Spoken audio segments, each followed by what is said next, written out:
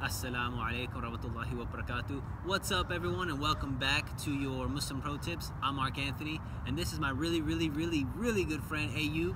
He's going to be joining us today, and he's going to be helping us out with our Muslim Pro Tip. Assalamu alaikum.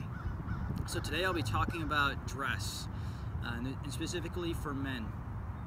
So some people may think that you need to wear a thobe or a shemag or something, Arab-looking dress and stuff like that. This isn't a requirement. It's not necessarily even people don't come in and encourage you to wear it. It's just optional. It's personal preference. Yeah. So a thobe is something like this.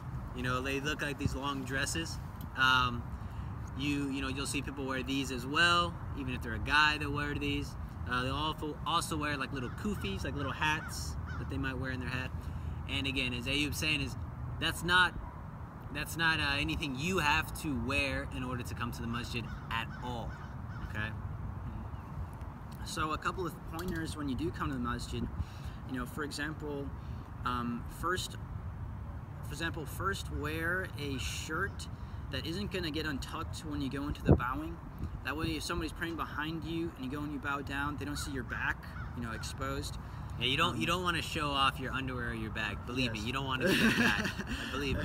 Yeah. Yes, I've definitely done that a few times. Same here. I had like a shirt that went up to like my waistline, and yeah, you want it a little lower than your waistline because again, when you go down to bow, I mean, your shirt just naturally comes up, and there's people praying behind you. So yeah. Don't worry, Allah is all forgiving. A second one is wear generally loose clothing. Don't wear something that's tight. Don't wear a muscle shirt, tank top type of thing. If I had muscles, I had to show off. I wouldn't want. I'm not going to the masjid to show them off. I'm just going to the masjid to remember Allah Azza wa Jal.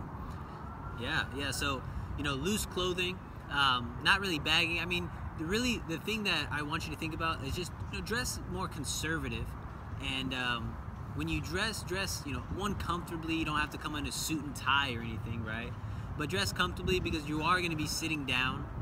You are going to be moving in positions as far as like when you're praying and bowing. So nothing too tight. But again, you also want to, nothing that's disrespectful. You wouldn't wear, try not to wear anything like, short shorts and a tank top. Wear some pants, some longer pants. A good shirt. Just make sure you're coming to the house of Allah subhanahu wa ta'ala. And so when you come to the house of God, Allah will take you any way you are. But it should be on you to show, try and show the respect that you can when you come to the masjid. Very well said. So a third one is, when it comes to your pants, wear something that's a bit longer and that's loose as well. You don't want, like you said, you don't want anything really high up.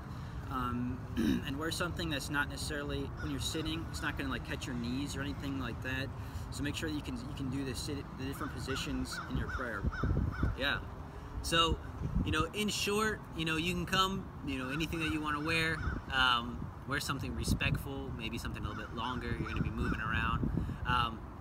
But just come to the masjid. If anything, make sure you come to the masjid. Like I said, your dress does not determine your Islam. You don't have to wear this on your head. I'm speaking from a guy's perspective. You don't have to wear, these things called thobes or anything like that to be a Muslim. You're a Muslim in your heart and in your intentions. So that's really basically it. Anything else you want to say, you? That should probably cover it all. All right. So inshallah, we'll see you guys at the masjid. And make sure you, somewhere around here, there'll be a button to subscribe. Make sure you subscribe to the channel, like us, and share it with any other new Muslims or anybody that you think this might be helpful for. Until next time, Assalamu alaikum wa rahmatullah. Assalamu alaikum.